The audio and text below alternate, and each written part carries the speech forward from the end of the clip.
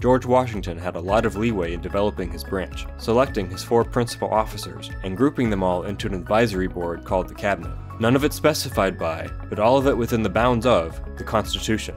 Going forward, the executive branch continued this basic framework established by Washington, but a later president came along to influence how that framework would be staffed. Andrew Jackson entered the presidency as an enthusiastic supporter of patronage, also known as the spoils system. This system held that those who adamantly supported the president's election and his party were given appointments to political office throughout all levels of government as a reward for their loyalty. As to whether these people had any qualifications, or even desire to do a good job, well, that didn't matter. Of course, the agreement included the appointees paying part of their salary to the political party enabling them. Because what use is investing in corruption if you don't get some of your money back?